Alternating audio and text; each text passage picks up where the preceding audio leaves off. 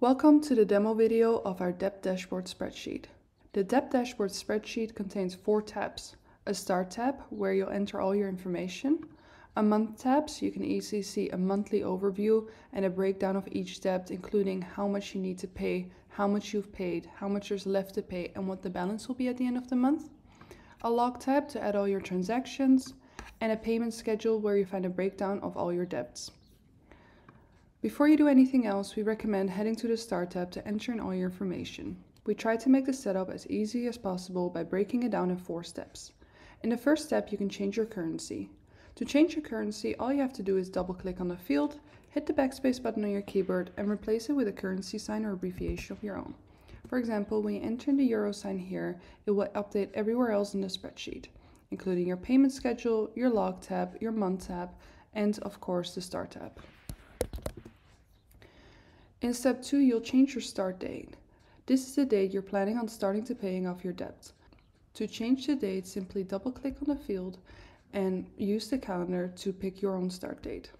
In step 3, you'll enter your debt information. In total, you can add up to 50 debts. You don't need to add them in any specific order. For every single debt, make sure you enter a name, the balance, the minimum payment, and the interest rate. Now let's fill in some fictional information so we can have a better look and better idea of how the spreadsheet actually works. Once you've entered all your debt information, scroll down to the last step, step number 4. Now that we have entered all our information, we can see that we pay a total minimum monthly payment of $1,045 every single month. If you have more money available in your monthly budget that you could put towards your debts every single month, you can add a monthly extra here. For example, let's say every single month you have $15 that you can put towards your debt, you can add the extra $455 here. Now the last thing you'll need to do is pick a debt payoff method. This debt payoff dashboard allows you to pick between the debt Snowball method, where you pay off the smallest debts first, or the debt Avalanche method, where you pay off debts with the highest interest rate first. When you switch between these two, make sure to give it a couple of seconds as the spreadsheet is calculating the debt payoff plan for sometimes up to 50 debts, so it can take a second to load. But if you switch between these two, you can see exactly when you'll be debt free and what the amount of interest will be for each of the methods. So for example, when we use the debt Snowball method, we'll be debt free in January 2026 after 40 months, and we pay a total interest of $4,656. Now, if we select the debt Avalanche method, we can see that we will be debt-free in December 2025, and then we end up paying a total interest of $3,674. Now, there's no specific right or wrong between which debt payoff method you need to choose. You just need to select which one works best for you. Now, with the debt Snowball method selected, let's have a better look at our payment schedule. When we have a look at our payment schedule, we'll be able to find a breakdown of each debt here. For every single debt, you'll be able to see the payment per month, the balance at the end of the month, and you'll also be able to see when this debt will be paid off.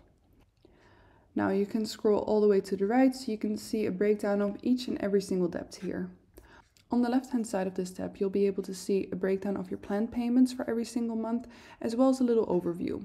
Basically, in your planned payment section, you can see how much you're planning to pay in total for each and every single month. Now, this planned section also allows you to increase or decrease your planned payments. So for example, let's say that in December 2022, due to the holiday season, you don't have as much money available, so you would like to pay a little bit less towards your debts. For example, if you want to pay $250 less because you might need it somewhere else, you just enter minus 250 here. When you enter minus 250 here, you'll see that everywhere else in the spreadsheet, the planned payment as well as the actual payment and the payments here will update. Now, you can of course also increase the amount. So let's say, for example, in December you expect a bonus and you would like to pay off an extra $1,000 towards your debt. Now simply add $1,000 here.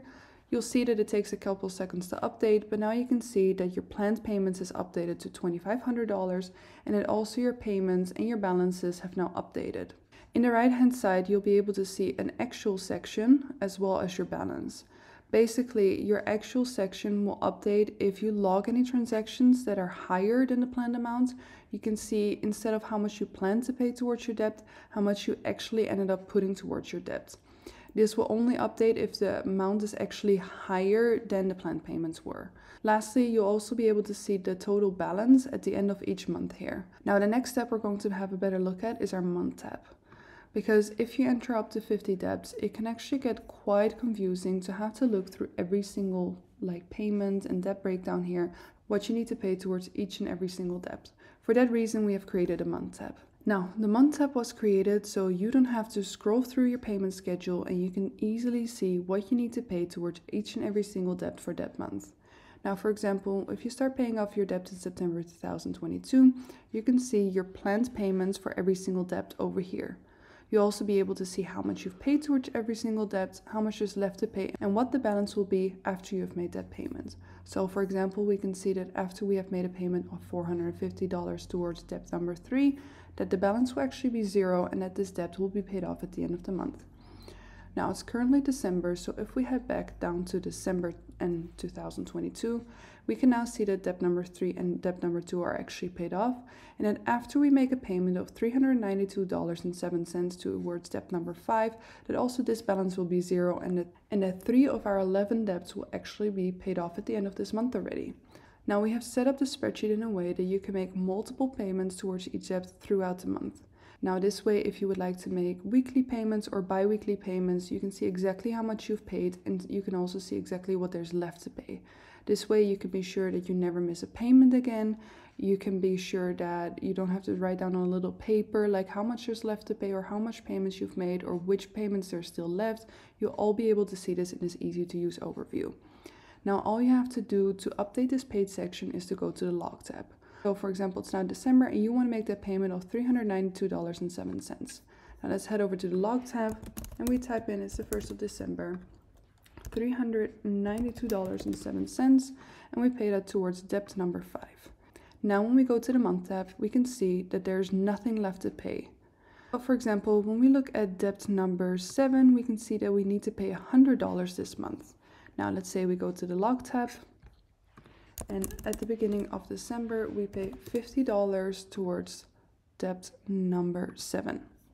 Now when we go to the month tab, we can see that we have paid $50 and that there's still $50 left to pay. Now having a log tab and logging our payments through the log tab will allow us to pay more towards any debt at any single time. So let's say, for example, you have a little bit of extra money and instead of paying just $100 towards this debt, you would like to pay $250. So now when we go to the log tab, we enter in our information, we enter in $200 towards debt number 7. Now when we go to our month tab, we can see that our information, it sometimes can take a couple of seconds, will update. We'll now show that we have paid $250 and that there's minus $150 left to pay.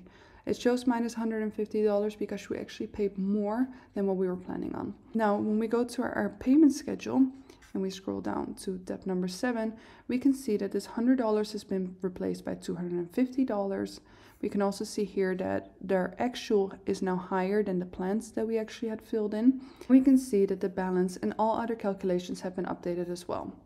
Basically this way, if for any reason you like to pay off another debt sooner, for example because you're using the debt avalanche method, you would like to just get rid of a small debt, you can just make higher payments towards any debt at any given time. And that is basically it. That's how the debt dashboard works. If you have any other questions, I'll be sure to leave some contact information in the description box down below. Thank you so much for watching and have a great day.